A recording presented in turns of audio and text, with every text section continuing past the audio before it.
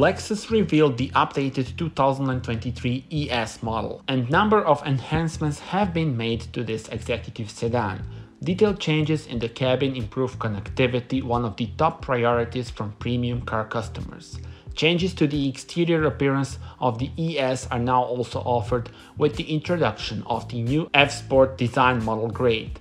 This distinguishes the car with 19-inch black alloy wheels, a choice of 10 exterior and 4 interior colors, and an F-Sport design badge on each front fender. The 2023 model year Lexus ES goes into production in August with first deliveries in October. Tell me in the comments how do you like it and subscribe for more.